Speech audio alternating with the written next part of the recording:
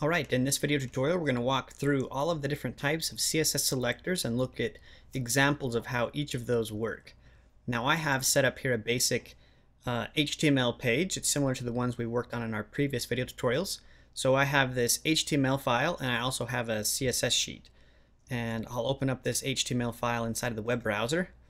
Right now this HTML file is simply made up of two divs, and each one of these divs has a paragraph of text. If I jump back over here to my web editor, you can see that the HTML file is just a div with a paragraph and a div with a paragraph. We're going to use this basis to illustrate how these CSS selectors work. Now the majority of the work we're going to be doing is inside of the style sheet. So I'm going to jump back over here to my style sheet. Right now it's just empty. And let's start out with the selector that we've already looked at before, which is a tag selector. Now tag selectors are simply referenced by their name. So P is a tag-based selector, and this is going to affect the paragraph tag. So if I just come in here and say color :red semicolon, so that's the property and the value. Remember the semicolon and then or the colon and then the semicolon at the end.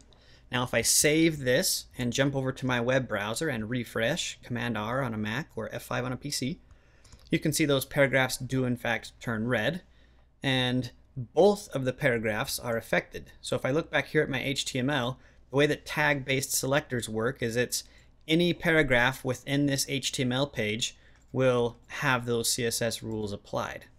So the tag-based selector is fairly easy to work with. If I want to affect the header 1, I would just say header 1. But again, this will affect all of those header 1s on a page. So the question comes, well, what if I want to have one paragraph red and the other paragraph green? How can I do that? And the easy answer to that question is through classes and IDs. So we're going to look at each of those selectors next. Now we'll start off with the ID selector. And if you remember back to the PowerPoint slide, ID selectors have the ID equals and then ID name. So this is an HTML attribute that you add on the tag itself.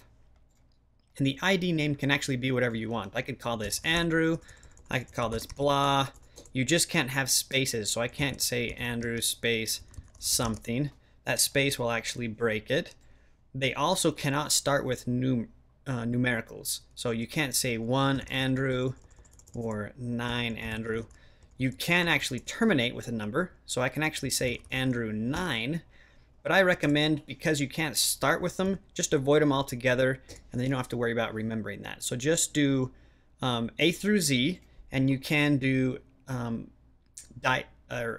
can do hyphens, or I can also do underscores.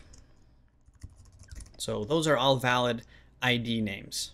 So let's take a sample here. I'm just going to call this ID equals paragraph top. This is called camel casing. I could do a dash there. So this is the top paragraph, and I'm going to copy this ID name and jump back to my CSS style sheet. And remember, in the CSS, to reference an ID, we use the pound sign. So it's pound, and then you simply type out the name of that ID that you gave your HTML tag. Open and close your curly brace, and let's say color is blue. Okay, so we'll save that. And we'll jump back here and refresh. And now nothing is actually happening here. So that tells me I have an error because this should in fact turn blue, this second paragraph or that top paragraph. So, and the error is that I have not saved it. You'll see this little circle here. I forgot to save my HTML document.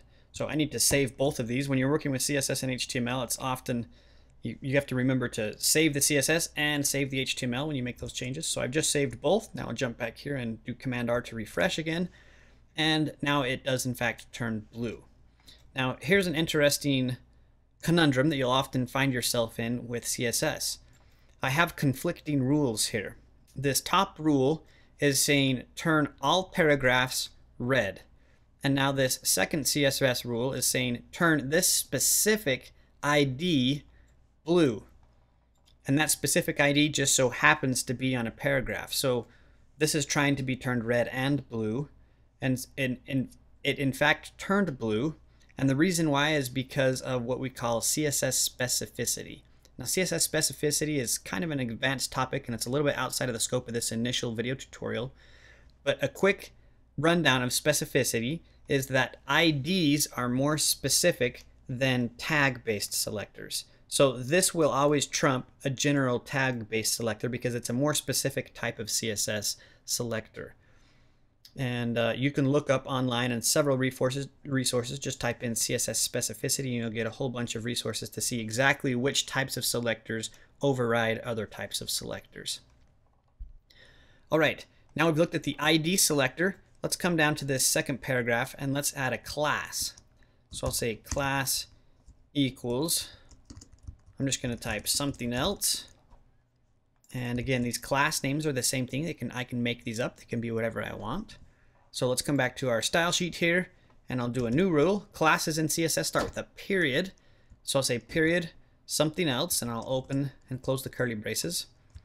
And I'll come in here and say color yellow. So actually, let's do green so we can see it a little bit better on our screen. We'll save and come back and refresh our browser window, and I made the same mistake. I did not save my HTML page, so I need to save that.